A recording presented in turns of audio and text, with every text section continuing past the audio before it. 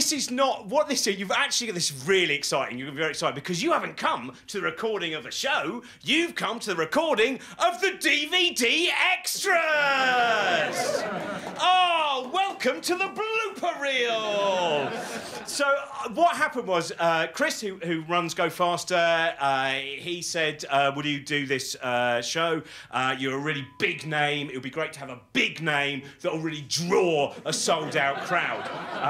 One of the reasons that I've stayed with Go Faster for so long is their level of delusion and the failure of anyone else to ever ask. So there is a bit of a ring on this. Can I do it on this mic? Because it might be... Is that going to work if I'm just on this mic? Can I just check? If you could persevere with that and joke and get rid of Oh, OK, yeah, no, that's fine. I really wanted to be Tony Law's fucking warm-up man for 90 minutes. So what I'm going to do is, when Chris asked me, I said, look, there was loads of stuff that we didn't manage to get filmed. So what we're going to do is I've made a list of 67 ideas that we didn't manage to film. We have 90 minutes to do them in, maximum, as well as also some readings from some other books. And also, some of them, literally the only thing I remember about them are the 3 words that used to be on a little kind of prompt sheet in my head. So I haven't performed them for about a year and a half. So a lot of this is going to be going, and then she... No. I remember it being quite a punchy... oh, that's disappointing. So every now and again I will do it. I'll slow down and create a kind of... When there's actually really no punchline, I'll create a false sense of gravitas, like Stuart Lee. So... Anyway, so this is... I think I mentioned that just before I did my official last gig, he did say to me this wonderful thing where we were doing in fact, we were recording something the other day. We were doing a return of the podcast, Shambles podcast that I used to do with Joshie Long, and Josie Long, and Stuart once said to me, he said, "Why do you talk about so many things? Why don't you talk about fewer things, but more thoroughly?" And I said, "Because I'm less confident than you." And you went, "Ah." So, the first thing that I didn't manage to fit in to... this is probably a weird story to start with, because we're filming this 2 in the afternoon on a Saturday. But the Saturday's not so much about it, it's more the 2 in the afternoon element. And this was... well, I wanted to talk about... One of the show that we recorded here was a show that I did about kind of the mind and the brain stuff, and it was... and one of the things that inspired me was reading about a man called Roger Sperry. You might know about Roger Sperry. He was a neuroscientist. He won the Nobel Prize. And I was kind of... I had this experience where I had a brain scan and various other brain tests done entirely for fun, and it was brilliant, and I still do them. It's great. Once you've been into an MRI 3 or 4 times for a scan, they just keep inviting you back, right? It takes ages to get them for free initially, but once they go, he really doesn't give a fuck about going in there. You know, I didn't feel no claustrophobia. Just show it to me again. Brilliant, right? I really...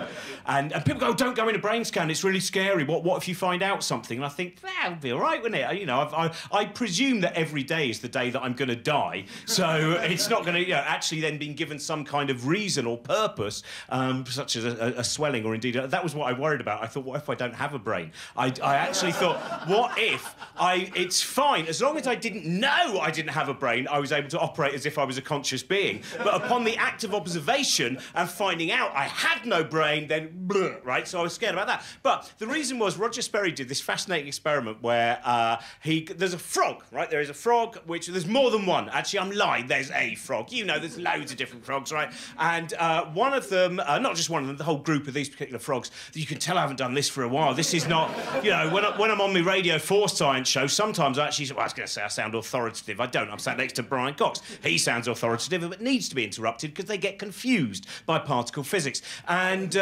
so there was this... basically what happens is it's an understanding of the hardwiring of the brain, and it's also an understanding of the fact that we have brains which appear to have a certain amount of malleability that we're able to learn. So the frog, if a fly goes past it, and let's say that is the line of the fly, that basically triggers the frog's tongue to go vudump and catch the fly very effectively. But it's not looking at the fly and going, oh, that's pretty feckish, I'll get that. It is the stimulation basically of that's the line, that is the kind of the arc of the fly, vdump, and that's how it works. And Roger Sperry thought, but can a frog learn? The only way for me to find this out is by turning its eyes upside down, which is a very common thing that scientists very often will say, how can we know more? We could turn its eyes upside down. It's not even got anything to do with the visual input that it has. Let's just turn them upside down. Now we've bought an eye spoon, we might as well use it, right? So they turn the frog, so it is now getting an upside-down picture of the world, right? And what they found was the frog didn't learn. Every time a fly went like that, its tongue went vudump, right? Vudump, and it dies. So this is... You can't, even if you give it dead flies, and you go, it's all right, there's loads of dead flies, you go, throw it. It won't work unless you throw... Oh, you didn't get the arc right. So I was thinking about what we have as human beings is we have what is known as a long childhood, right? The long childhood is... Charles Darwin talked about it, Jacob Bronowski talks about it in The Ascent of Man. The long childhood is... well, when most animals are born, you will have seen through all manner of nature documentaries, etc. I was going to say the work of David Attenborough, who... I met David Attenborough 2 years ago, and it was one of the best days of my life. It was my two best days are meeting David Attenborough and standing in the middle of the Lovell telescope. That's the best fucking thing, right? You know, when I was going to say, like, career plan. I've never had a career plan. But if I had a career plan, the final part of it would be, and then you stand in the middle of the Lovell telescope, right? So it turns out, in hindsight, I secretly had this, and it's the most amazing. You go up this kind of, you got a lift first. You've all seen it because you're Doctor Who fans. You've seen it in Legopolis, obviously, right? Most of you take your science in through fictional methods from the late 1970s and early 80s, and it is, but it's such a beautiful structure. You properly feel a real awe. I am not joking. When I've seen it many, many times at images, but 2 weeks ago, barely 2 weeks ago, turned a corner and there, Jodrell Bank, there, Lovell Telescope. It is one, it's up there with the first time that I saw the Grand Canyon. There is a moment when you first see something like that and you just go, well, that's it. There's no words are not required, right? There is a moment of silence, which is rare for me. And we went up Jodrell Bank and you go up in a lift first of all, and then some of it's quite rusty. So about 80% of my group went, I don't really trust the walkway, right? And it is beautiful. And you go across this walkway and then you climb up this ladder, and then suddenly you are in the middle of the dish, and there is the antennae, and there you realise all of the information that's been gathered from across the universe about pulsars and quasars, right? It is magnificent. So that was an amazing experience. And even Brian Cox, when he got in there, a little smile, because he's not a cheery bloke. And but even he went, all right. And there. And but David Attenborough, when I met David Attenborough, what was, and I had 2 weeks of nightmares, because whenever I have to do things like that, meeting David Attenborough or going on Just a Minute, both of those things mean I can't sleep for a very long period of time. Just a Minute, the first time I did Just a Minute, which was, there was Clement Freud, scared of Clement Freud. Obviously, you're meant to be scared of Clement Freud. That's what he worked very hard on. And there was Paul Merton, and I think it was Ross Noble on that one. And I'd been dreaming. I had just constantly, every single night, I was dreaming of being in Just a Minute and Nicholas would go, and now your subject is tea towels. And I'd go, hesitation, look at the idiot. And Paul Merton strips down just to his pants and starts dancing around me, priapic and proud. Anyway, so, I'm not even going to tell you stage 2 of that dream, but it had fights. It was pretty messy. And then I actually did, I got the, I can't remember what the first subject was, and I just went, my brain suddenly went, fire! Everything, every single neuron, connection. No, you can't have that, that's a repetition. Throw that word away, that's fine, no one's even noticed. 43 seconds in with Paul Merton going, who is this young upstart? I might as well do my belt back up, right? And just suddenly my brain goes, hey, use a sitcom reference. What did my brain deliver? A lower low. You stupid bastard. Repetition. Anyway, so we're still not on idea one, and this is my fear when I met David Attenborough was it's kind of linked to Nicholas Parsons, is because David Attenborough, at that point he was I think 87 years old, and he's incredibly strong. I mean, he is. It's a bit like when I shook the hand of Chris Hadfield, the astronaut, right? And you should never ever anyone here who ever gets blasé about meeting an astronaut, you're dead. You're dead. This is the scene. This is the final scene of The Sixth Sense. This is the reveal, right? You are dead. If you are not excited by someone who's been into motherfucking space, right, which is the correct term for space, and you shake his hand and you go, oh yeah, that's a hand that's strong enough to hold on to the outside of a space station. Yeah, I get the gist of that. And in fact, watch out for this, because I did a gig with him in Toronto last week, and you can always tell if the person you've just met has just previously met Chris Hadfield, because they have a really strong handshake. Because what's happened is they've shook Chris Hadfield's hand, they've gone, oh, my hand was weak, I've let down the astronaut. So when they shake yours, they go, I am strong! I could be on the moon! I ended up having an argument with a moon hoaxer recently. There was an article in the 14 Times, very entertaining one, about the rumours that Stanley Kubrick had actually done the moon landing, that he had faked it all. And I said, if Stanley Kubrick had faked the moon landing, we still wouldn't be on the moon. He'd still be preparing the set of the moon. He would still be reading the notes and go, I hope to have them on by about 2017, but I haven't quite found the colour yet for Neil Armstrong's fingernails. Anyways, we won't even see the fingernails, but I'll know I am Stanley Kubrick. Anyway, so the point was, actually my biggest fear of meeting David Attenborough, apart from being a dick, which was quite a high percentage chance, saying something really, you know when you prepare loads of questions in your head and you think, I'll be very clever. Hello, David, very nice to meet you. I was fascinated by one of your takes recently on epigenetics when you were looking at that polar bear, and as opposed to going cold, and so the scary cold, and then I was scared as well because he was 88. I thought, what if I shake his hand too tightly because I'm overexcited, because I've wanted to meet him for 40 years, and I thought, because when I met Nicholas Parsons for the first time about 11 years ago, and at that point Nicholas was, I think, probably in his late 90s, right, and when I shook Nicholas Parsons' hand, I overdid it and it made a weird cracking sound, and he had to hold it between his knees for the rest of the recording. So I thought, what if I break David Attenborough? Britain will be furious. Who broke David Attenborough? That specky idiot over there. He got overly excited. Hello, David, it's brilliant to meet you. His knees are coming off.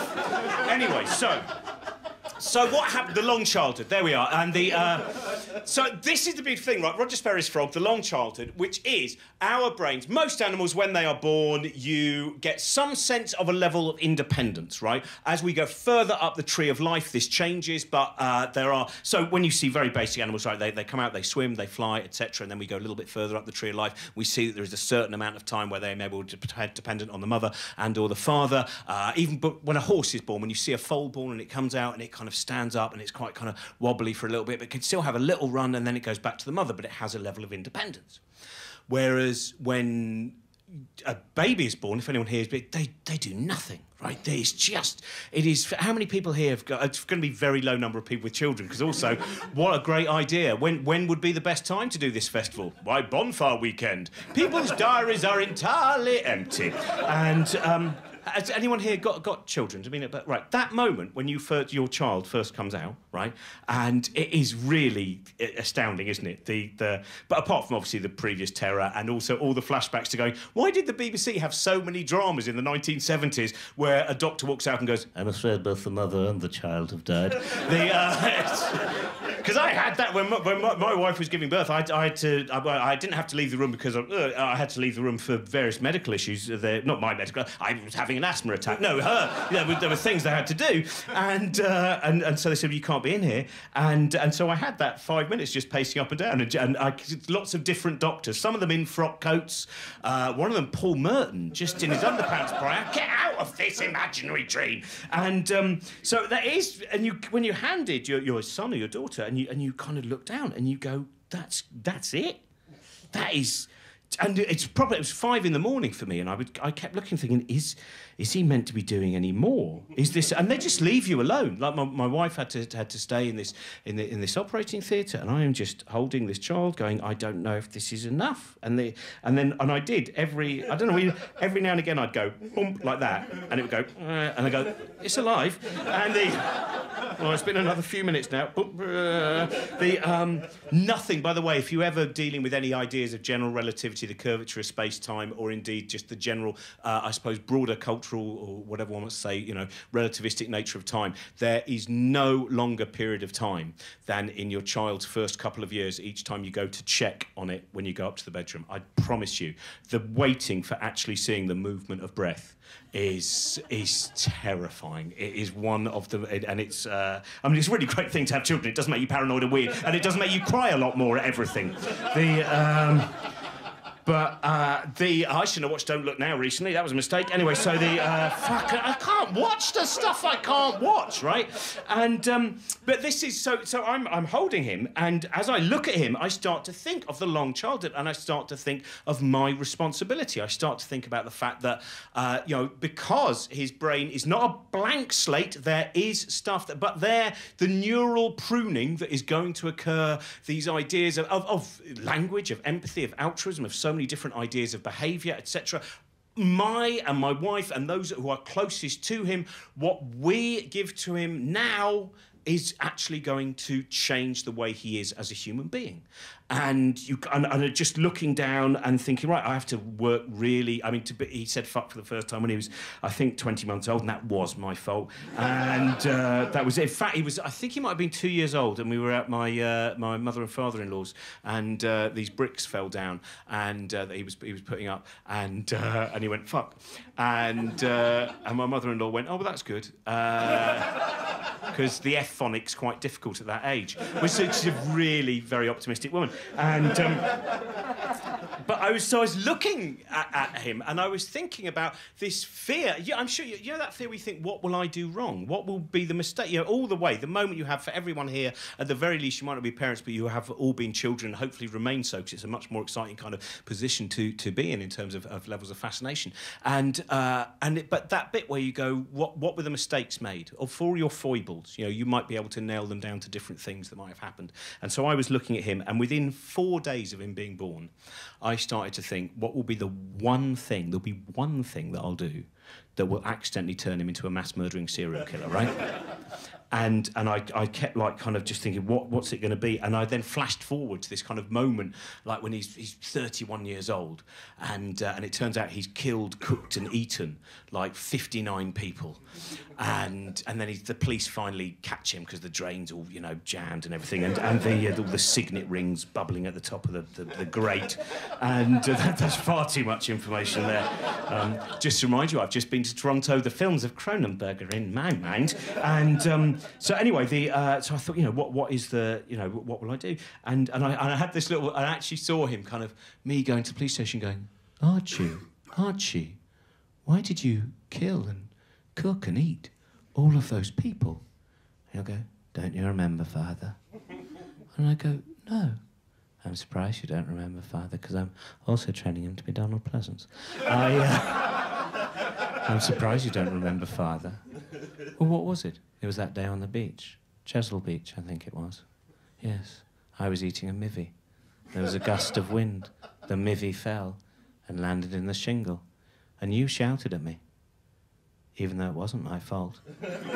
From that point onwards, I knew I'd kill. And it's just tiny little things that you might do. And this is what, the show kind of came out of watching his mind change, of watching the development of his brain, of the things like one of my favourite things is watching him learn about comedy and learn about jokes and playing around and foolishness. And like there was, when he was 5 years old, there was a point where he was in the bath and he shouted down to me and he went, Dad, I've just put my finger up my bottom and there's all poo up there. I said, of course there is, Archie. That's where the poo is, isn't it? He went, oh, yeah, I'd forgotten, right? I said, don't put your finger up there again, Archie. That is mainly an area of the body for things to come out from, right? Which even then, as a liberal parent, you think, is that the right thing to say? Will there be Freudian ramifications? I don't know, right? And then about 4 minutes later, he shouted again. He went, "Dad, I've just put my finger up my nose." I said, "Archie, oh, that wasn't the same finger you put up your bottom." He said, "Of course not." I said, "That is correct, Archie. One hand for putting up your nose, one hand for putting up your bottom, right?" He then laughed and went, "You should do that in one of your shows. But don't say it was me, say it was Mummy." So that was kind of the starting point of the brain thing, really. So let me have a look. I'm going to look at the... Because I also want to talk about Charles Darwin, and I didn't really have any time in the last show to talk about Richard Feynman, who is one of my heroes. So there's some little bits... Let's see where we got to. Roger Sperry's frog. Tick.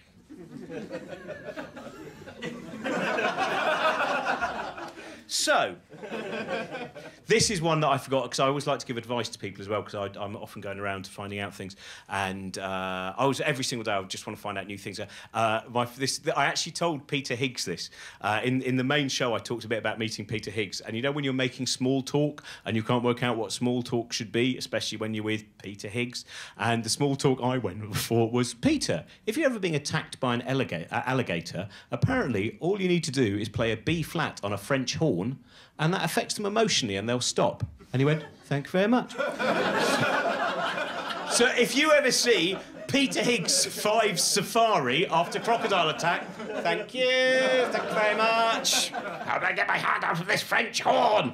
Use the accelerator. Now, so this was another thing as well that I originally was going to talk about in the show, which was, which I didn't get round to, was about self-consciousness, right? Which is, and by which I actually really mean our daily sense of self-consciousness, our sense of self and our sense of embarrassment, because that is, again, something I've seen with my son. Which, like, for instance, when I was out in Canada, and I said, "Oh, Archie, I might tell that story about you," and putting your finger up your bottom, he went, "I'd rather you didn't." And, "Are you sure?" "I don't want you to." And... "I just want to make plants into human beings." It's a very specific reference to the film Mutations, which hopefully you've seen. We're starring Tom Baker, and Donald Pleasance wants to save the world by allowing human beings to photosynthesize. Oh, now in Jongleurs, that bit storms it. Come on, everyone, I see the Stag Knights are in. Who likes the later films directed by Jack Cardiff, the cinematographer for Powell and Pressburger? We all do, you motherfucker! Let's go with it! Don't forget to mention Black Narcissus. What do you think I am, a wanker? I love nuns going through Jeopardy. So, another reason for retirement there. And so I am very self-conscious. That's why I'm bad at sport, right? One of the things about sport is that when people go, "I'm just in the moment. I don't even know." That doesn't happen to me. So when I was at school, like that throwing of a ball, I could feel every bit of my arm is just there, and my head is going, "You're not going to throw it any distance at all." Feel everything in your arm, all your muscles are plop, right? That's why. It's why I would then go plop at the end. It seemed to make it worse, and the boys bullied me more. But it's like, I'm very I don't get kind of like... This was a thing a while ago when I was at Glastonbury, and which I love. I still go to a lot of music festivals, and I remember I didn't go and see the Rolling Stones when they played. Not that old man's band, no. I went to see Public Enemy instead. They're only in their 50s.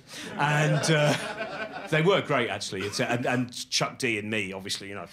And, hey, where'd you get the Cardi from? You know, Chuck, they're all M&S. Brilliant.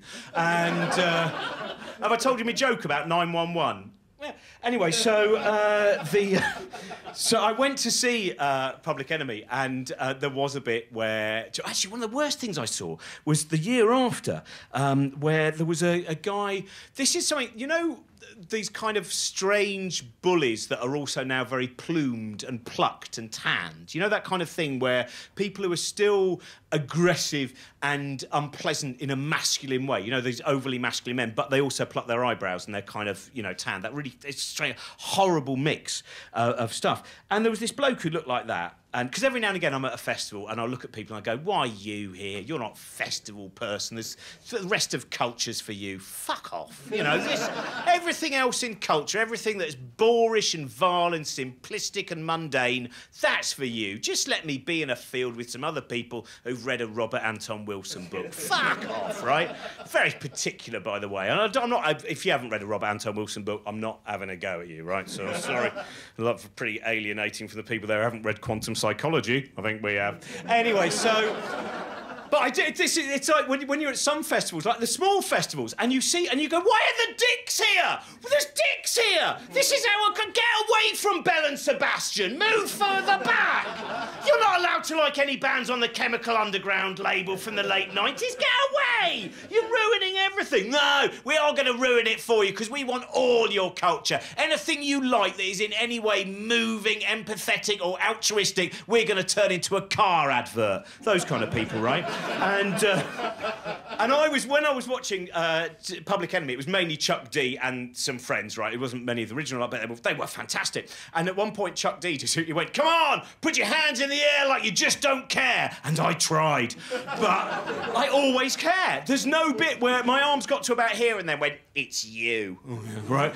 And then he went, "Everyone make the peace sign." And I feel, even on marches when I was a kid, when I was a student, I could never do it. Students, united, we'll never be... I can't do chants. I'll do the march, I'll hold the placard, I don't do chants, right? Which is good, because when the first march I went to when I was 18, right, students, united, we'll never be defeated, and then we got charged by some horses, and I thought, well, it's all right, we're all going to stand here, though, aren't we? And I look round, everyone have fucked off, right? So they don't even mean what they sing. They're like the Archbishop of York. Anyway, right, so there was this, and so that bit, and then, so it said make the peace sign, and I thought, what if I don't? What if everyone's there doing that, and I'm standing up just out of social embarrassment, and they go, "Who's the idiot who loves war?" Smash his face in, right? Because that's the thing, even when I'm lost in the moment, there's a little bit of me going, "Look at you, lost in the moment.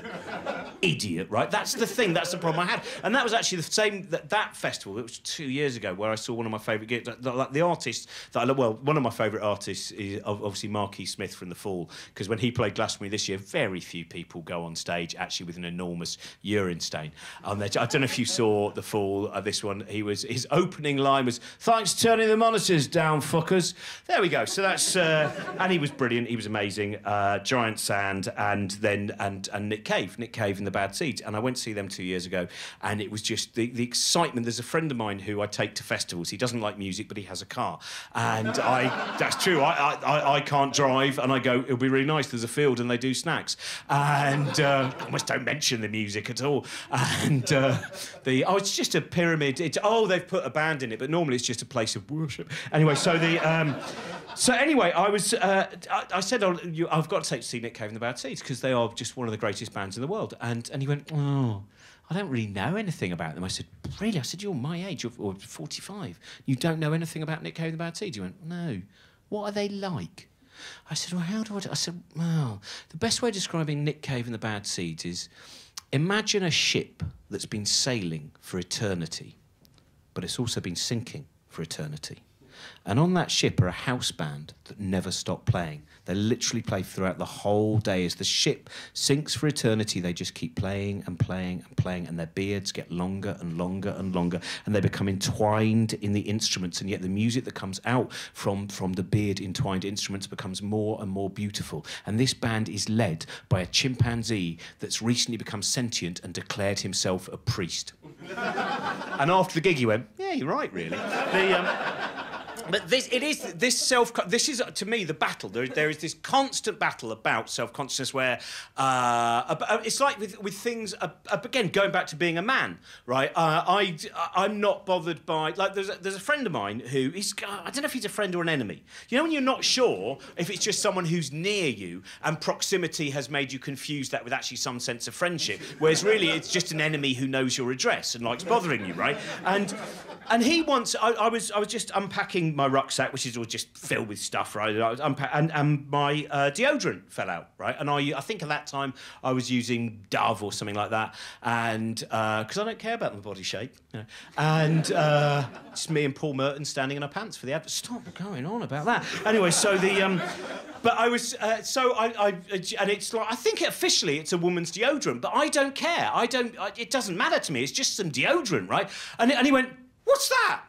And I went, "What's my deodorant?" He went, "What? But that's a woman's deodorant." I said, "But that doesn't matter, does it?" He went, "That's weird." I said, it doesn't. It's just got a smell that's not sweat. I mean, it's not a. And I genuinely, the other day, I was in the Boots just across the road in Euston. I went, "Where's your deodorant?" And he sent me there, and I looked and went, "This isn't deodorant.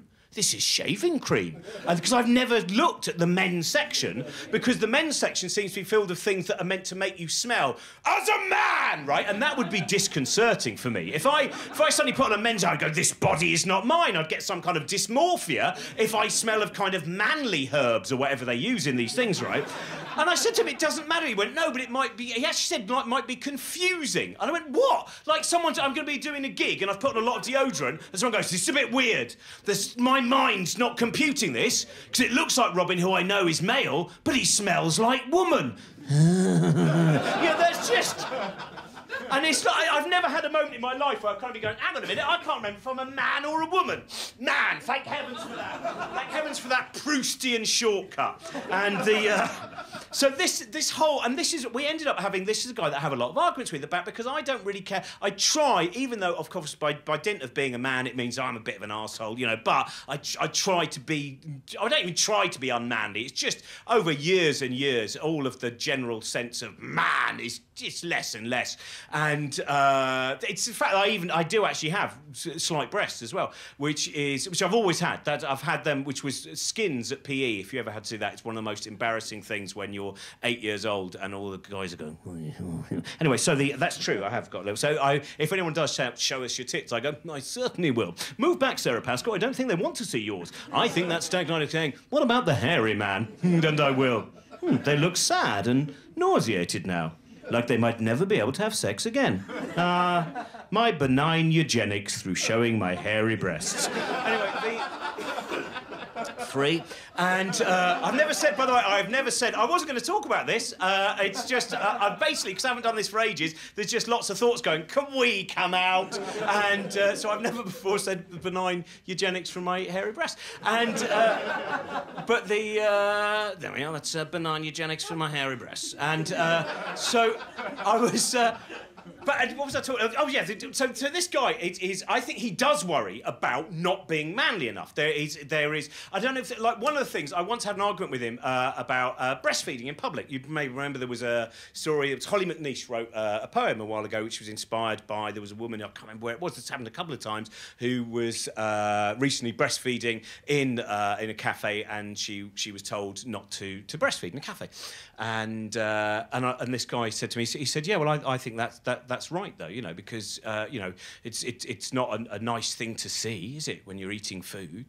I said, "Well, don't look. Why are you looking? You know, it's just..." He said, "No, but I'm just saying it's, you know, it's a bit, it's not a nice..." I said, "But you can't... What? I don't understand the worry about this, because it's just a woman breastfeeding, and just look at some other thing. You shouldn't be staring at a woman you don't know anyway. That's going to be disconcerting." Just, he goes, no, but I think it's, you know, I mean, it's not exactly natural, is it?" And which was, and then he kind of, I said, what do you... He went, no, but you know what I mean? I said, "I really don't know what you mean." He said, "Well, look, the reason I didn't let my wife breastfeed in public..." And I said, "What?" He said, well, no, it was a joint decision. But I said, "OK, what was it?" And she went, "Well, our decision," he said, "was that, you know, that we were worried that other men might, you know, kind of be drawn to it and might be, you know, turned on by it, and they'd kind of stare and stuff." And I said, "Again, I think you're revealing more of your inner word, because that idea of, if any man here who's... right, generally, women breastfeeding, men's reaction is not to go, huh, right? It is quite... If you've ever been in a room with, like, for men here, the first time that a female friend of yours had a baby and you popped round to see them, and there might have been a moment where she went, "Oh, do you know what? I think Sophie's a bit hungry. Do you mind if I breastfeed?" Right? Men very rarely react by going, "Mind? Not one iota. Go right ahead. Take as long as you want. She looks like a very hungry baby," right? More often than not, they react by going, "What an amazing ceiling! What an amazing ceiling! I've never noticed that your ceiling is partially engraved! Look at the lamp fitting! What a mesmeric lamp fitting! I can't imagine looking down for this lamp fitting for 15 to 20 minutes or more! I can still hear slurping. Look at the corners! Look at the corners! It's really... I saw! I didn't mean to see! Let me take out these eyes with my frog spoon! Right? It's just meant that's not the reality. Oh, that's it, keep on going. I've never met a man who said, I'll tell you my favourite thing. You know when a woman's got one of her breasts out, but it's obscured by a baby's skull?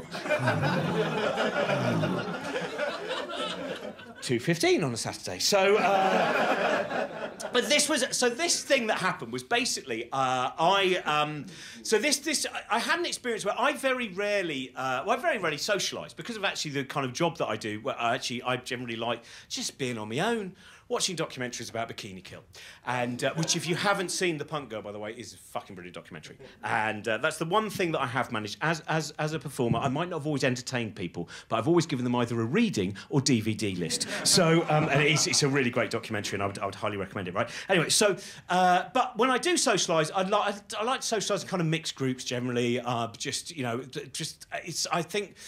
So I went out with this guy rang me up. He said, "Do you want to go out for a drink?" I said, "Yeah, that's fine. I was actually free. I didn't think Six Music would be finished at about 6:30. I'll come along for a drink."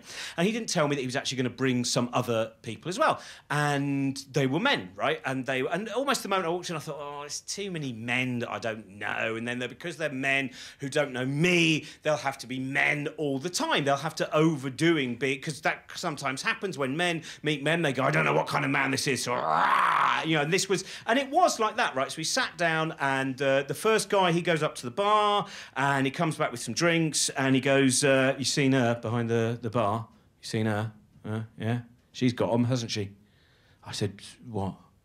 He said, "Well, she got them, you must have seen." I said, "No, what she got?" She said, "Well, she's got a pair, hasn't she?" I said, "What a pair of..." I thought let's get all the information out. Let's not, because I might be, otherwise I'll be on tenterhooks. Which particular pair of things is it? And eventually, well, you must have seen, she's got, breasts. You see a couple of... and I said, "Yeah, a lot of them have nowadays. It's a fad." And then he kind of looks at me as if to go, not a proper man, really, at all. And then this just kind of went on and on, where everyone had to just keep going, "Oh, yeah." And what was great was my friend who was there is never like that with me, because he knows that I'm not kind of... But he's obviously like that with them, so he had to spend the whole time being two people, like really obviously, like, where he's going to have to go, "Oh, yeah. I don't know why they're doing it." Oh, it's very... was it Andrea Dworkin who said, "Oh, yeah." And and then this kind of built until then this other guy turned up. And I'd met him, and I thought, "Oh, well, this will be interesting." But for some reason, we straight away hit upon talking about British films with cannibalism in them. There was something he mentioned that sparked me to mention The Cook, the Thief, the Wife and Her Lover. And the next thing you know, we're talking about the films of Peter Greenaway and the music of Michael Nyman. And then we moved back to a film, in fact, that I showed last night at the Phoenix, brilliant film called Deathline. And suddenly we're talking about cannibal movies and English and British art movies. And then two of the other guys kind of go, "Oh, we hadn't known we could talk about this. It's fine then." And kind of all the masculinity, the enforced, the kind of, nuts, zoo, shiny mag masculinity starts to disappear. Except for one guy. One guy is, that thing, one of the things I genuinely feel sad about is I think some people are so scared of ever saying what's really in their head that they may never say what they mean, almost throughout their whole life. This is one of the... It's a bit like, drunkenness sometimes. Our fear of... That's what I was thinking, actually, with drink, is I was recently thinking, why is it that in most cultures that are teetotal, they may well also be cultures that have arranged marriages? And then I went, of course. Because they'll never be drunk enough to go, "Do you want to go out?" And so someone has to arrange them for them. That's the genuinely like kind of, "Oh, bloody hell, I can't bring it." The number of people who've met each other sober and then had it's low, right? Anyway, so I haven't met my wife sober up for over 15 years. What a surprise she'll have when she's 83. It was me all the time. Not the specky one in the cardigan. Yes. And look at our little Donald Pleasance, what we made. Anyway, so, I've gone off the point. Was the one? We don't know.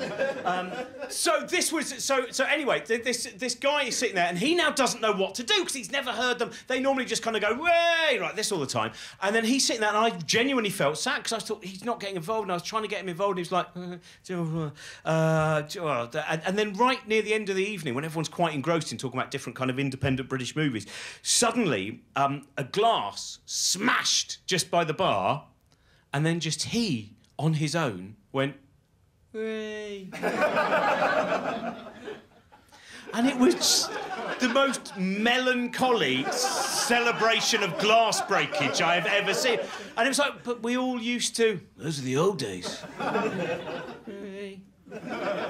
And then I sometimes think, is that only a masculine thing, or is it also, you know, with any group, but when you're in a secure group? Because about the same week that incident happened at the it was the Blue Posts, in fact, about the same week that happened, I was doing a gig in Wolverhampton, and I finished quite late because I'd overrun, and I was walking back to the budget hotel that I was using that evening, and I got to the traffic lights, and as I got to the traffic lights, a stretch limo pulled up, and as it pulled up, the rear, the kind of side windows, the backseat windows, whatever they are on a stretch limo, they lowered down, and 3 women with pink Stetsons looked out and went, "Whoa!" Right?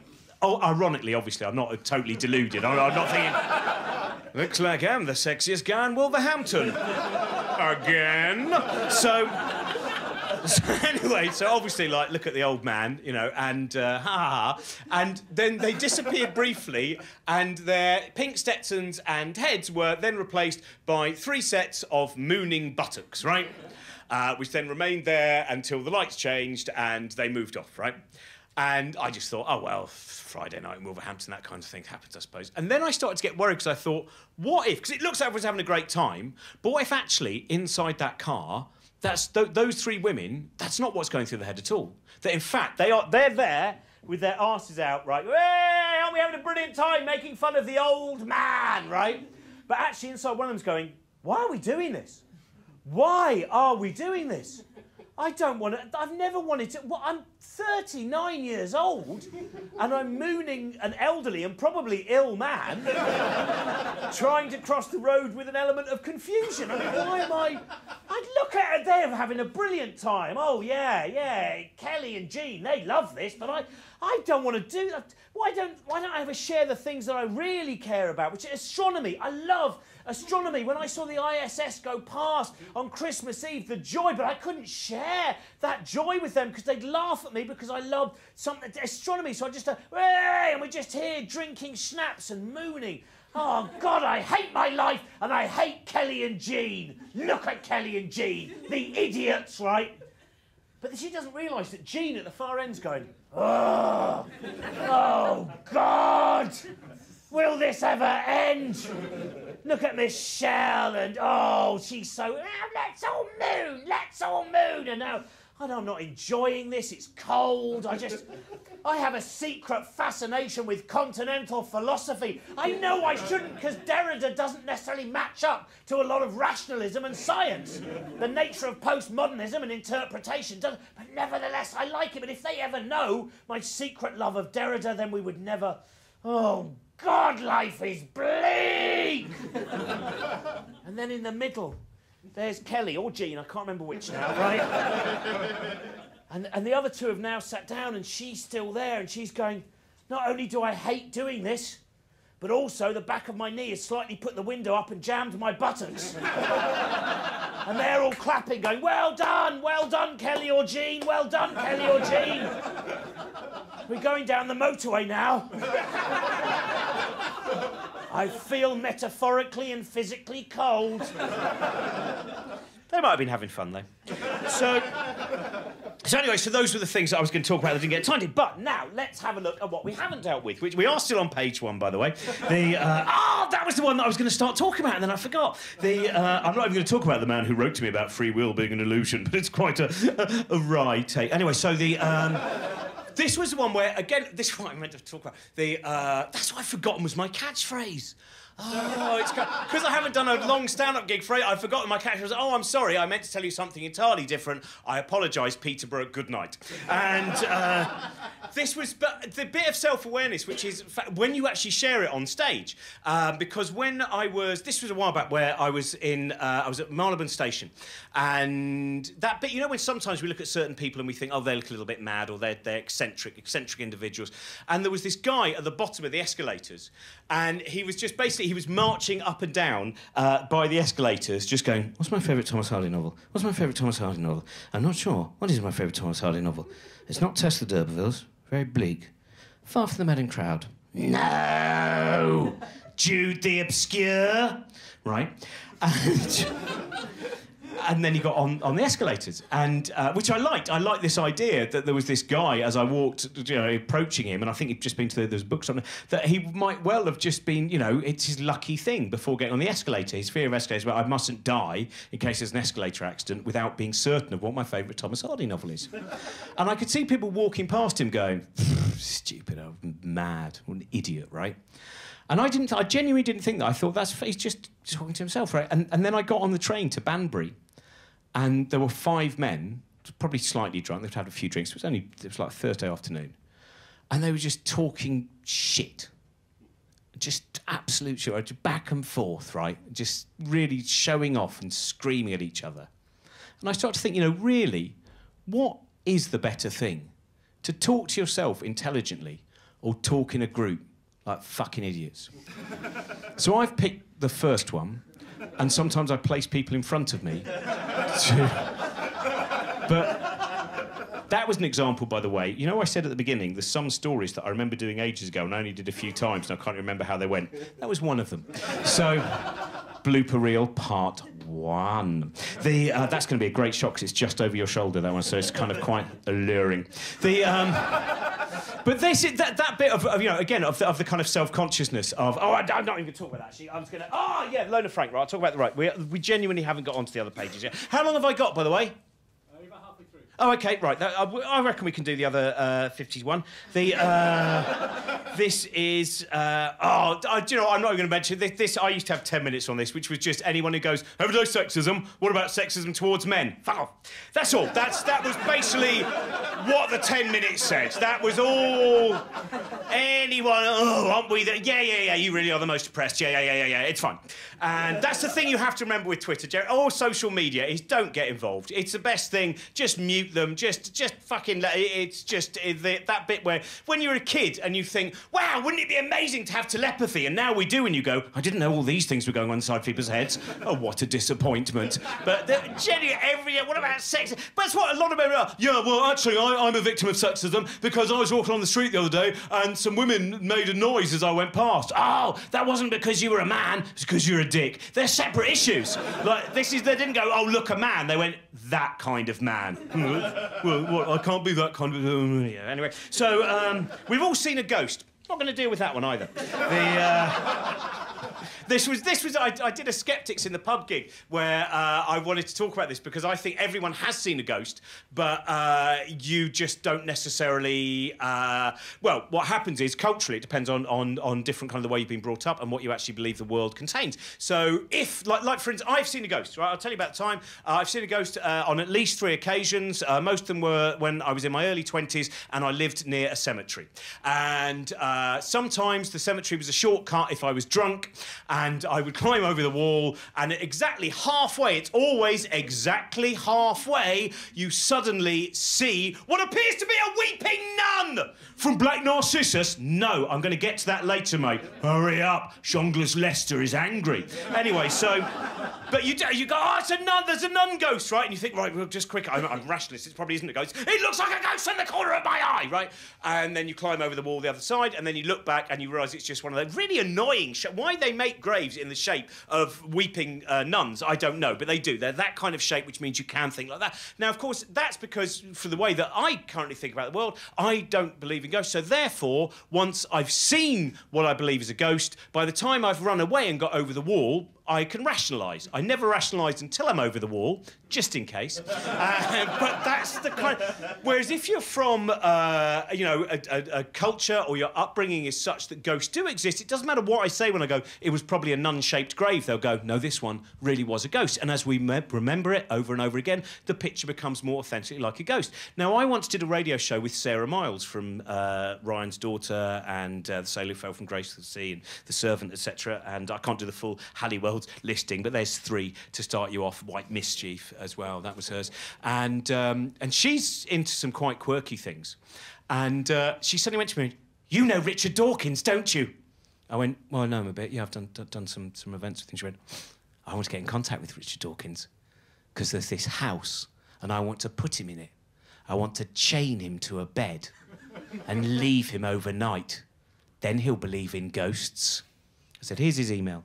So, I do... Different thing, you know. This is. I keep having to. Right. So that's. I'm not even right. The rest of that sheet can just leave. There we go. I don't know. Oh, it's all right. This is now a very different kind of. This was one of my favourite facts that never made the show, which I loved. Was when I read that the dodecahedron was a forbidden shape. You probably all know this. Do you know about the dodecahedron? How cool is that? That there used to be forbidden shapes, and the reason it was a forbidden, I think it was Pythagoras who forbid the shape, and he did a lot of shape forbidding. I mean, looking back, he was like a no platforming student of nowadays, always no platforming, different shapes that he considered to be too mystical, and he did. He kind of he looked at the dodecahedron, and he thought, this is, if we concentrate too much on that, we must. And I thought that the idea that there are forbidden shapes, a number of people like myself, right, mathematics, geometry, were never really that exciting for me, but if on the first day, right, of you doing like proper maths, beyond times tables and stuff, like proper maths and proper geometry, if your maths teacher had gone, right, we're going to start off with some geometry now, but before we continue, I just have to tell you this thing, which is, you must never go into that cupboard there. The reason I keep it so heavily padlocked is, that is where I keep the forbidden shapes. Wouldn't you go, fucking hell? That's a world of forbidden. If some of you are very good and go as far as A-level, I might give you the key. That's like the delight that I saw. I've just been doing this documentary about general relativity, and it's so exciting when I was Faye Dowker, who's a wonderful physics lecturer at Imperial, and I went to her first fourth year lecture, which is about general relativity, and it doesn't have the maths, so I could kind of understand it to a certain amount there in the curvature of space-time and how Einstein kind of came to those ideas and ideas of acceleration. And there are a few more joyous or delightful things to see than a group of, I suppose they were 20-something, you know, women and men who, as they left, I interviewed some of them afterwards, and they've spent 3 years learning the language that now means that at the beginning of the 4th year, they can start to understand general relativity. And that, to me, is, you know, I never have that. I will never have a deep understanding of nearly all physics because I will never have the maths. But these kids, they waited 3 years learning and going, and they genuinely were leaving going, can't believe it. I've got the first glimmer, the first real, and that is delightful. There are no jokes. It is just when you see the excitement of ideas. That's what, you know. A lot of the kind of the full length, the actual show, is that's what it's every single day trying to read something and then looking at the world and going, it's not quite like when I first started reading about general relativity.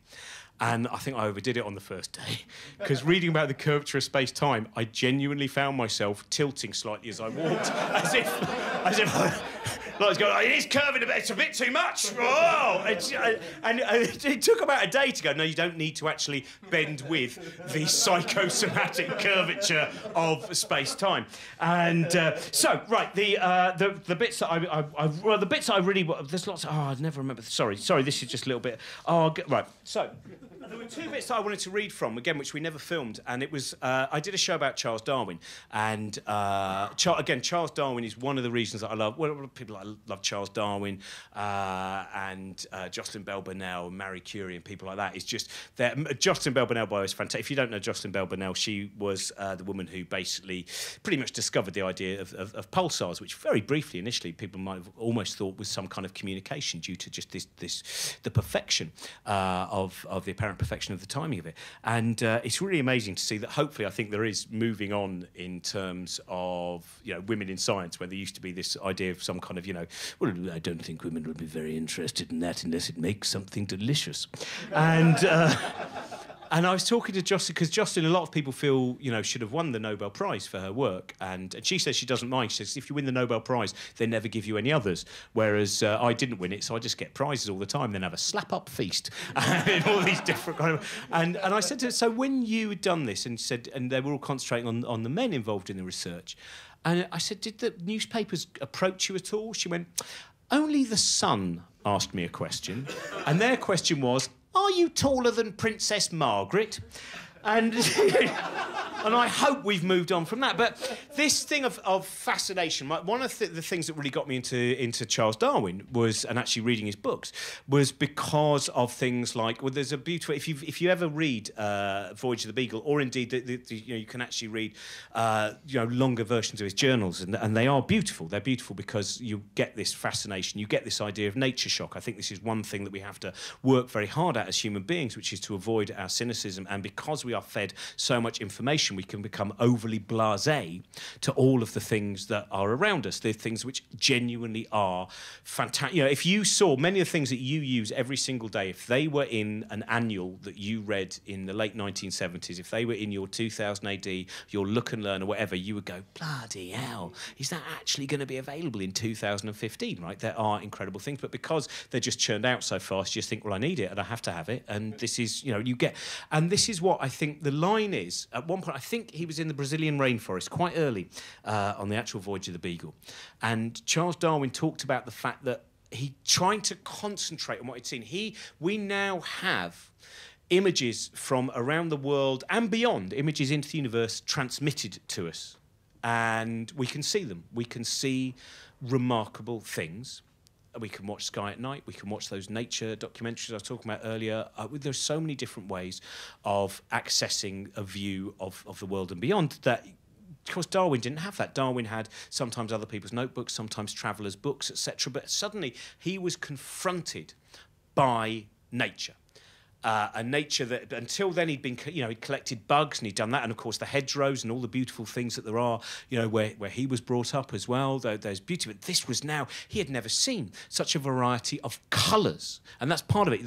The colours of the bugs there, of course, bugs here we don't have the same variety just because we have a kind of different background as well, different camouflage required. And he talks about the fact that he says one's eyes attempt to follow the flight of a gaudy butterfly, but are soon distracted by some strange tree or fruit. Today, my mind is a chaos of delight. And I think that is the thing which you have to try and capture, which is the chaos of delight, which is to be a living thing that is able to ask questions with all of the downside that has, which is, again, as I was talking about, the paranoias that we may well have, the self-consciousness and self-awareness that stops us being what we might want to be, but also on the other side of it, the ability to then, to get your own telescope. And, if anyone here has never looked through a telescope at the rings of Saturn, do it tonight if you can, right? And just, after the fireworks, so you may well go, that's not, but it's like, but it, like I said about standing in the Lovell telescope there, of course, something that is human-made, actually seeing the ring, and it just looks monochrome, it's small and monochrome, but however many times you have seen, however clear the images are, they cannot replace the excitement of genuinely experiencing looking at Saturn, right, through a telescope. And this is why, Charles Darwin, Richard Feynman, the Darwin thing, that this was my illustration, which I wanted to use, which is this book I love. I've read I think about 8 of Darwin's books. I haven't really read all of them. There's he wrote about many, many things. And Steve Jones, who I don't know if he's still based at UCL, where we are now, but Steve Jones, wonderful writer of Almost Like a Whale, and many other books as well, Language of Genes. I asked him about Darwin, because he loves Charles Darwin, and I said, are there any books about Charles Darwin I shouldn't read? He said, don't read his books about barnacles. He became overly obsessed. And they are still the major books on barnacles. They are far, no one else could be bothered. So 150 years later, Darwin's done it, it's fine, just leave the barnacles alone, right? And this was his final book. This was Darwin's book that he wrote when he was in his 70s. And I love this, which is because, again, it's about observation. To me, like what a lot of comedians are, is we are very lazy scientists that will take the shortest route. A scientist may see something and go, what does that mean? What does that entail? I need to get some kind of grant now to research this for the next 10 years of my life. Whereas a comedian sees something and goes, that's very interesting. Oh, I've turned it into a pun already. So that, and thus I feel sated. So this was, that's why Charles Darwin, as a stand-up comedian, was, I used to play around with this little thing, kind of, ladies and gentlemen, please welcome, he's always noticing stuff, in live at the O2, Charles Darwin! Way! Oh, what is it about finches, eh? Some of them have quite small beaks, some of them have quite long, stubby beaks. I don't know, different islands, different foodstuffs, eh? So, someone here hasn't done the reading. Anyway, so, seen this one at the front. Look at the way his nose has developed. I imagine it means that... Shut up! Shut up! So, this is... well, why have you chosen that jumper? Because that will make it less likely for you to then have a second... Oh, shut up, Darwin, about jumper choices. I'm just saying he won't meet a lady and have babies. But this was the final book, right? This was the formation of vegetable mould through the action of worms with observation on their habits, right? I love this book. I love this book because it is a page-turner, right? It properly is. I know my wife really, why have you got that? I went, because it's, well, firstly, why have I got it? Because I want to know about the formation of vegetable mould through the action of worms with observation on the habits, obviously. And it is just this joy of knowing here was a human being who had, in his youth, travelled the world and then spent the majority of the rest of his adult life sitting at home, looking at different things, looking at the skeletons of pigeons, looking and trying to put together this wonderful idea which has illuminated why life on Earth is as it is. And it is a theory which, of course, we've been building on and we continue. Well, I haven't really got involved, but other people have been building it, right? And this is... So he covered the exotic and the bizarre and so many delightful things, but his final book is about earthworms. Earthworms that are around us all the time. Any of you here who even have a tiny little garden, you can go home now, you can dig up, you can find some earthworms, right? They can appear to be mundane. This is the important thing. Even those things that appear to be mundane, as Charles Darwin worked out, they are vital. They are constantly churning up the soil. They are aerating the soil. They're helping also to protect, for instance, artefacts as well. Old piece of china. There's so many different things that the actions of worms are vital for. And this is why I love this book, because it is filled with his worm-based experiments. And again, as an old man, this is an old man digging in his garden in Kent and doing more than that as well. This is my favourite paragraph. Worms do not possess any sense of hearing. They took not the least notice of the shrill notes from a metal whistle, which was repeatedly sounded near them. Think of that, right? Think of that. It's an old man with a whistle blowing at worms, right? Just beep, beep, beep. Nothing. Note that down, Leonard. Lesser scientists would stop there with the whistle. Darwin was not a lesser scientist. Let's move on to part 2. Nor did they take any notice of the deepest and loudest tones of a bassoon. They got the bassoon out. They were indifferent to shouts. So it's all of these... beep, beep, beep, a whole day of beep, beep, beep, beep. Tuesday, bassoon. Wednesday, I worm, still nothing, right? This, by the way, is how jazz was invented. And then he goes, when we took them in and began to play the piano to them, we noticed that the note C in the bass clef was... I mean, that is just... What are you doing, Charles? Nothing, darling. Are you bringing worms in? A little bit of piano. So this is... That is and this is why I love the... it's this bit where you can interrogate the world, and sometimes very small squares of the world, you can interrogate that world. And Richard Feynman, you know, his examples, these beautiful stories of, like, Richard Feynman, the Nobel Prize-winning physicist, when he went round... he went to CERN. CERN, of course, a remarkable place, and where, you know, partly created as well as to discover things about why our universe is as it is, but also to unite scientists from across the world. This was an important part heart of it, how ideas can unite people, right? Feynman, though, he was being taken around and he was being shown all of the incredible machines that lie within CERN. This was actually before the LHC, but of course the many the colliders, etc. And he's being shown around, and they get to one particular room, and this man goes, Professor Feynman, this one will interest you a great deal because this is looking at the possible interaction of... And they stopped. He went, I'm so sorry, Professor Feynman. I've just realised I'm explaining something you know, because this machine is trying to prove your theory. And he said, how much did it cost? He said, £8 million. He said, what? Didn't you believe me? And that's the kind of, that's the excitement. So, very quickly, because I know we're running out of the...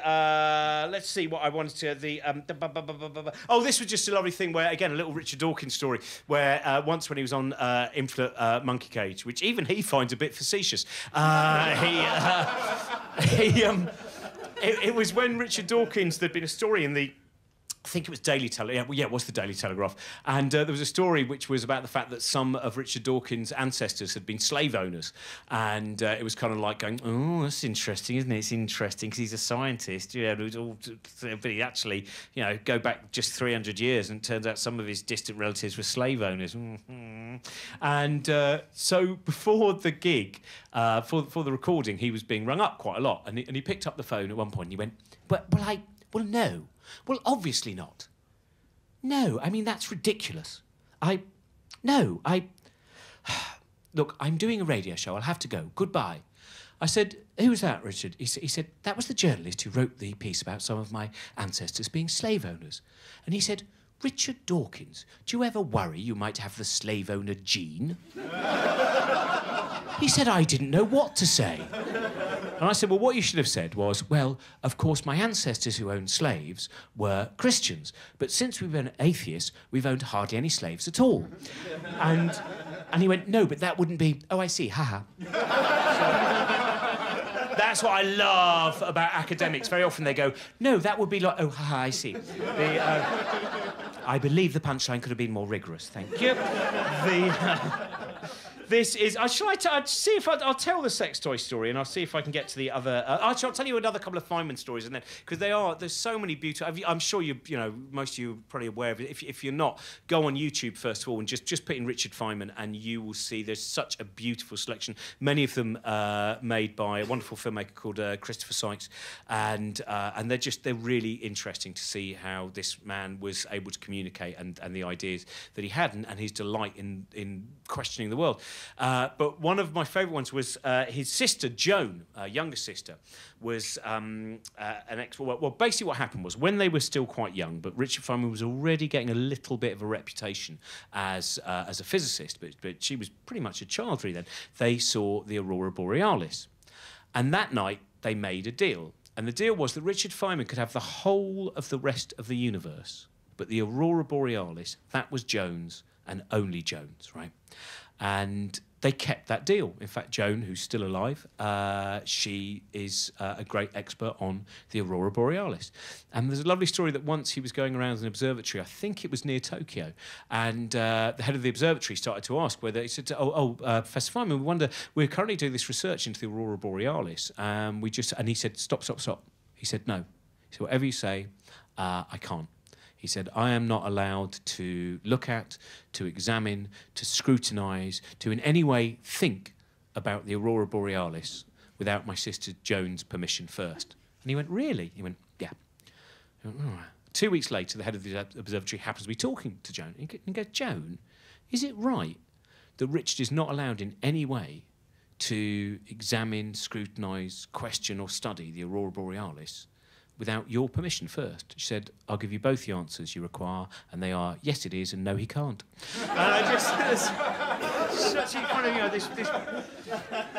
And, do look up her work as well. And it's just... And that's one of the things, there's various different... I mean, almost to the point of apocryphal, but I don't think they are. About also when he died, there was... One of the things about Richard Feynman was he really, again, if you've not seen much of his stuff, and his lectures, there's lectures up there from the 1960s and him talking about what the scientific method is. And he was one of the great communicators. He really... And as I remember Christopher Sykes saying to me, he said, watch the way his hands move.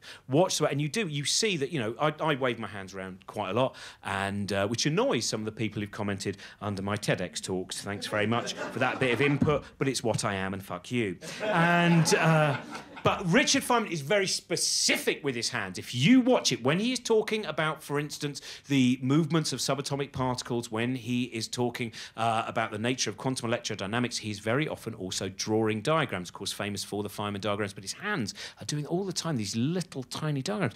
And when he was very, very ill, and I would highly recommend, if you look, Christopher Sykes, the last documentary he did, The Quest for Tanatuva, or is it Tuva and Bust? I can't remember, I think Quest for Tanatuva. You see footage of Richard Feynman playing the bongos. It's one of the first things that will come up if you search for it in YouTube or anything like that. And you see a man who, within a few days, well, I think about 3 days later, he was back in hospital where he died. He's a man who is as close to death, but playing the bongos like a madman. It is one of the most beautiful things of seeing that zeal and lust for life. And when he was in hospital for the final time, he got weaker and weaker, and he then got to the point where one day he said to his wife and to Joan, he said, would you give me permission to die? He said, I need your permission to die. And they both went off and they thought about it for a while, and they talked about it. And they thought, well, he's extremely weak, and he's fought this now for almost the whole of his life in the 1980s. And should he in any way be able to survive, he would be so depleted, but he really is. And they felt, yes, we can go in without guilt and say, Richard, we give you permission to die. And they went and said, Richard, we give you permission. And he thanked them. And then he thanked the doctors, the oncologists, the nurses, the specialists. He said, look, thank you for everything you've done, and I'm really sorry that I'm not going to make it this time. You've done incredible work, and I was almost sorry that I've let you down.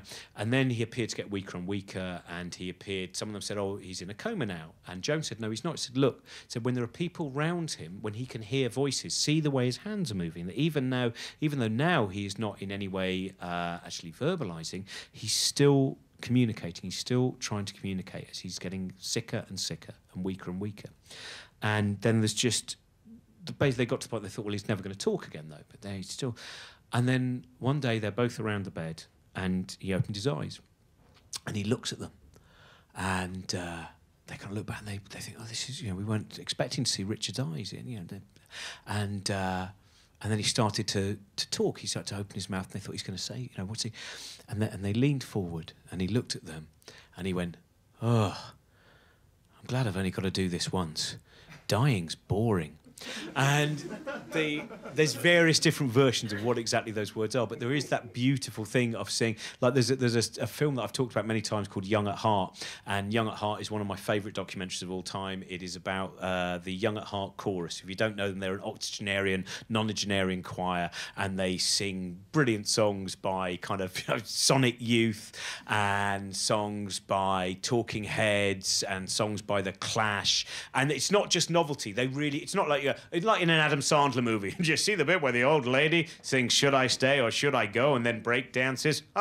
It's real proper fucking there's a real, again, a chutzpah. That's what's in it, right? And they're brilliant.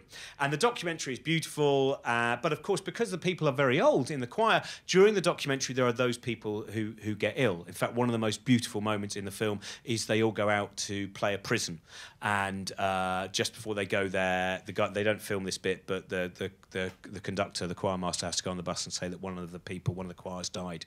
And at the end, they've sang these beautiful songs. It started off with a Bruce Springsteen, and they end by singing Bob Dylan's "Forever Young," just with their hands up like that, moving towards all the prisoners there, and it's just fantastically beautiful.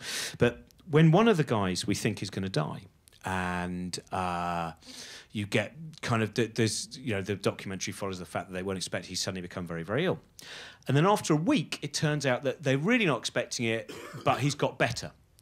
And he goes into the choir, and this guy's like Harry Shearer. He even looks like Harry Shearer. Goes, great news, everyone. Bob, who we thought was going to die, he's just suddenly recovered. And the doctors say he should be back with us in a couple of weeks. So that's fantastic news. We really thought he was going to die.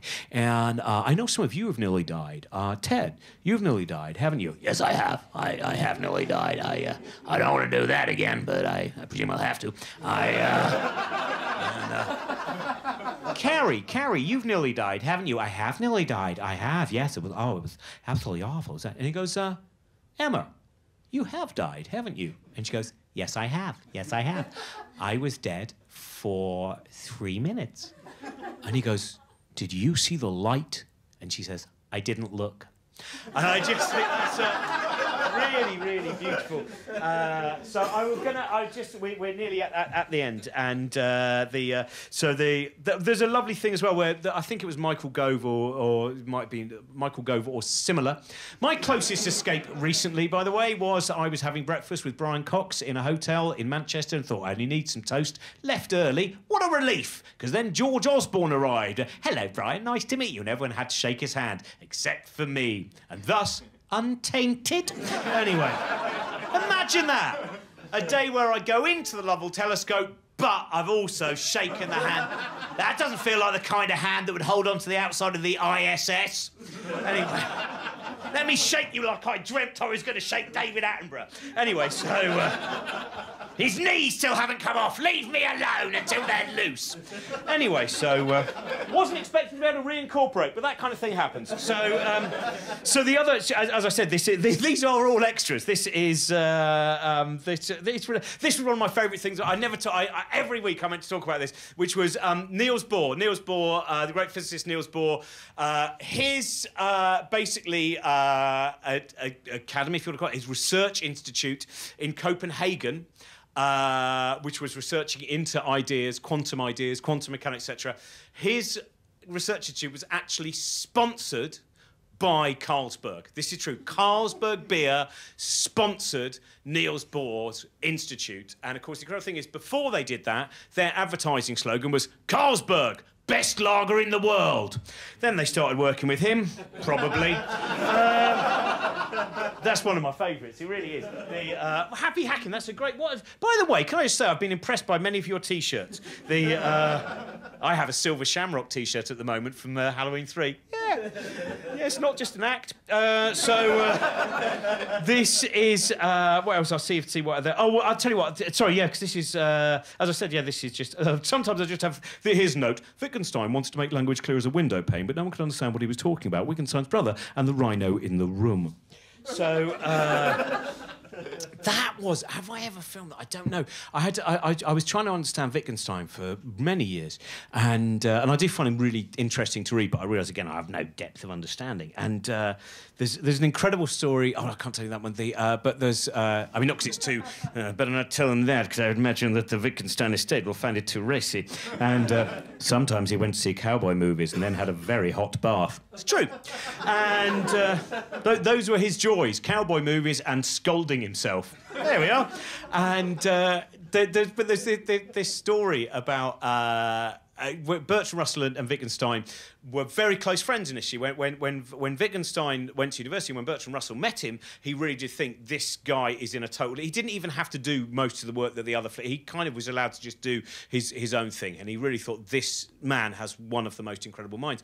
And then he started to get a little bit annoyed, because when it got onto ideas of certainty, and of course Bertrand Russell, one of the reasons he'd eventually given up mathematics was because he had hoped that you would get to a point where you go, but this is certain, and he realised that even mathematics could not give him the certainty required, and thus moved on to philosophy. And they once had this argument where basically Wittgenstein said, how do we know there's not a rhinoceros in this room? And Bertrand Russell went, well, we do. It's not a big room. We'd notice. It's my study. If there was a rhinoceros, even a baby one, eventually we'd know. He goes, no, but how do we know for certain that there is not a rhinoceros in this room?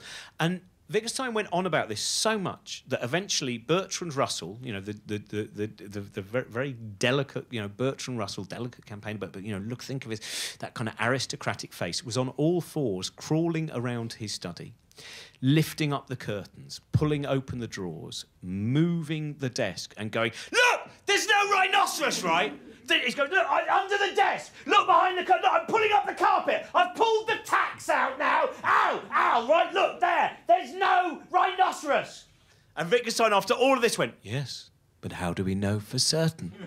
And the tragedy of that story is all the time there was an elephant in the corner of the room going, no one ever sees me.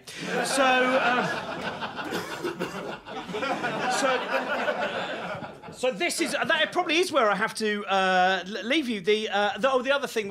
Sorry, this is it's really got. I should have just done one page, shouldn't I? This was one idea that I never got to work properly, which I always like, which is I like to imagine the Cambrian explosion like being a volcano full of Muppets, and I just think. The event horizon, this is. I always get this as well. This happens in real shows where I do about 3 hours, and then there's just a bit where my brain goes, just stop. They want you to stop. We can't make. Some of them were almost sentences, but now it's too erratic.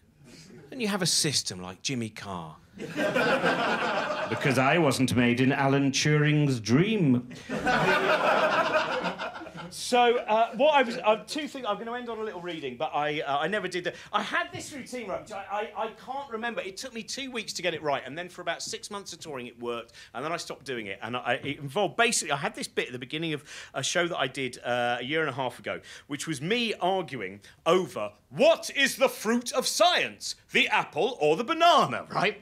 And my argument was that it was the apple, right? And the reason being that, first of all, the reason it's not the banana is because the banana is used by intelligent design proponents to explain that there must be a God. And I'm sure you may well have seen this. There is a wonderful clip on the internet of a man basically going, the banana proves there must be a God.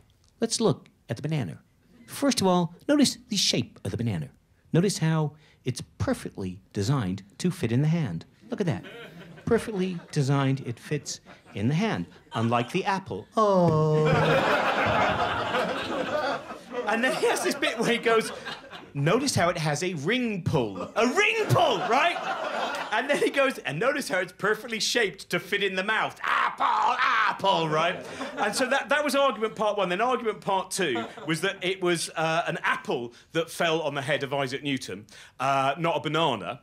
And that if it had been a banana, one, because he was a lifelong virgin, he might have been distracted from just by the shape and gone, oh, and not thought. And secondly, he'd have only understood gravity from if he'd actually slipped over a banana and then been all cross about it. And then the third bit was something about how the apple is more often than not used as the fruit of the tree of knowledge, but never the banana. Because the banana's too Freudian, and if you add a serpent to that, but I can't remember how that bit went. But I then had this bit which I years ago I was again another argument I had with someone, which was that brilliant story of the bed and breakfast that were appalled when they found out that a couple that had been booked in were actually a same-sex couple, and it was two men. I don't know if you remember this story, and there was this story where it's like they arrived. It was like kind of, oh my God, but you're two men, not a man and a lady. You know, this whole thing that was like kind of we can't let you in, it's against our... Oh, imagine if we allow two men to share a room together. Ooh, they'll be rubbing our potpourri all over their naked bodies. Imagine what they'll do with our tea and coffee making facilities. And that idea, and I was fascinated because I argued with a few people about that, and I think most people, you know, of all different backgrounds, and certainly the majority of Christians I've met as well, they really don't care. It's just, well, what a load of rubbish that anyone should use their religion as an alibi for something like that. But I just, as I read about it, I thought, the idea that in any way a bed and breakfast, I mean, if you've been to... It's not a sex place, is it, bed and breakfast, generally? If you, I don't know how many you've been to, but as someone who's travelled, like, for 25 years, you shouldn't have sex in a bed. No one has sex in a bed and breakfast then because, like, one, it's somebody else's house, right? And two, more often than not, it's somebody quite creepy's house as well. So it's like kind of... Welcome to our house. It's your house as well for the weekend, isn't it? Do you like dead owls? And I ended up having this long argument with someone who was going, but it's not their fault, it's a phobia, it's a proper illness. And I went, it's not a phobia. I said, it's not homophobia versus arachnophobia, right? Homophobia is not, it's not like kind of, my Keith, he's very homophobic, and we only had it diagnosed quite recently, and we were listening to the Jeremy Vine show. That was the first telltale sign, and suddenly Jeremy Vine put on Say Hello, Wave Goodbye by Soft Cell, and Keith suddenly got very hot, and he said he didn't feel very well and he was a bit shaky, and then he started crying, and then he just leapt on the kitchen table and started shouting and screaming. So he's got it very, very severely. And I said, but that, you know, arachnophobia is not kind of, I don't like spiders. It's not natural, is it? It's not natural what spiders do, making webs. No, I don't like spiders. I think it's because you want to be a spider. Fuck off. Even the extras there isn't enough time for. So there, it's going to be. There was lots of other things that I would like, but I'll finish just. But I wanted to read. I'm going to read a little bit. Have I got 5 minutes? Yeah. No. Jill, we can do that other extra anyway. It just needs me sitting in a chair with a dead funny book. This is instead. I'll read this. I don't know how the copyright thing works on this. I'm just going to read one of my favourite bits of Richard Feynman. Not a sad bit, a happy bit. And this is just again about being able to look at the world and question the world. And sometimes this is laid out as a poem, sometimes just a piece of prose. So this Richard Feynman. This just starts. So for instance, I stand at the seashore alone, and I start to think. There are the rushing waves. Mountains of molecules, each stupidly minding its own business, trillions apart, yet forming white surf in unison. Ages on ages, before any eyes could see, year after year, thunderously pounding the shore as now. For whom? For what? On a dead planet, with no life to entertain. Never at rest, tortured by energy wasted prodigiously by the sun poured into space, a might makes the sea roar. Deep in the sea, all molecules repeat the patterns of one another till complex new ones are formed. They make others like themselves, and a new dance starts. Growing in size and complexity, living things, masses of atoms, DNA, protein, dancing a pattern ever more intricate. Out of the cradle, onto dry land. Here it is, standing. Atoms with consciousness, matter with curiosity. Stands at the sea, wonders at wondering. I, a universe of atoms, an atom in the universe. Thank you very much for coming down to my DVD extra. We might have to do it as a second disc of failure. 2 discs of grand failure, 46 years in the making. And so thank you very much for coming down. And I know you've got 3 fantastic shows coming. They are actually proper shows. You get, in fact, I mean, judge them a lot more harshly than you judge me, because you have to remember this. This is a guy dicking around, you know, just doing it for the extras. But this is like the best thing that they've ever achieved. So really go into it going, you know, that's... I also have 3 copies of Dead Funny. If anyone wants to buy a signed copy, because then it means I don't have it in my rucksack for when I go and see McColman and Butler tonight, and which I'm very much looking forward to. Thank you very much for coming along. I'll probably just be sitting on the end of it. Thank you very much for listening to my extras. Have a wonderful Go Fast Strike Festival. Thank you very much to Chris and everyone else. Bye-bye.